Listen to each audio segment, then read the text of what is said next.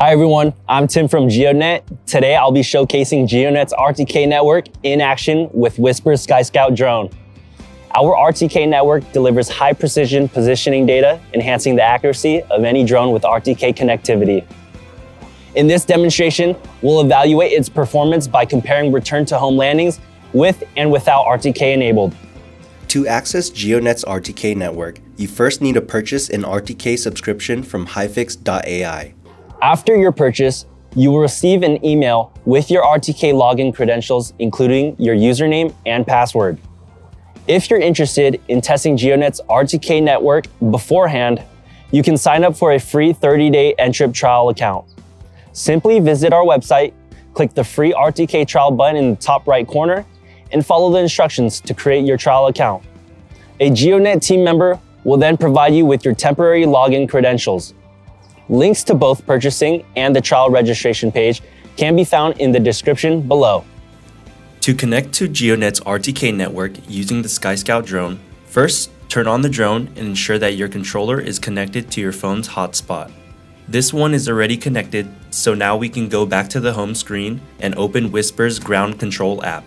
Go to the GNSS settings page on the controller and make sure that RTK is enabled.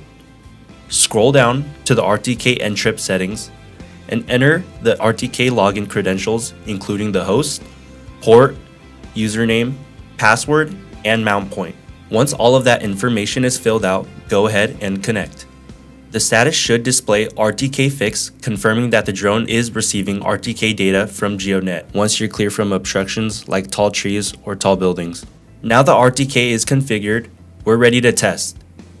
We will conduct multiple tests using the return to home function, and the key metric here is how precisely the drone returns to its original takeoff point.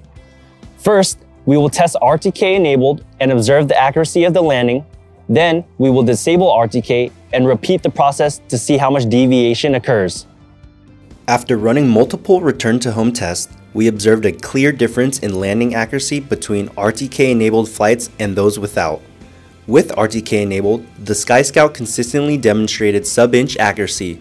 Here are the sample deviations from the original takeoff points. These results show an average deviation well under 1 inch, thanks to the centimeter level corrections provided by GEODNET's RTK network. Now let's look at the same test without RTK enabled. The accuracy dropped considerably, with deviations increasing to several inches away from the original point. That's a noticeable difference in precision, with average deviations greater than 10 inches in both the X and Y coordinates during our tests. This clearly highlights the value of GEODNET's RTK data in applications where precision matters, from agriculture and surveying to infrastructure inspections and autonomous operations. This level of accuracy is crucial for applications that demand precise positioning, such as agricultural drones, surveying, and automated inspections. For agricultural use cases, RTK enhances drone precision for tasks like crop spraying, ensuring consistent and efficient coverage.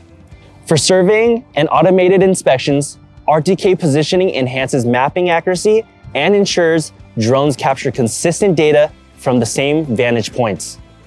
This reduces the need for manual corrections, increases data reliability, and improves long-term monitoring and analysis.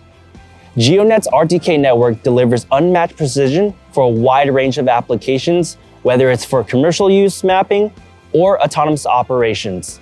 GEODNET ensures reliable and accurate RTK positioning. If you enjoyed this video, don't forget to like, comment, and subscribe. Thank you all for watching, and we'll see you in the next video. GEODNET.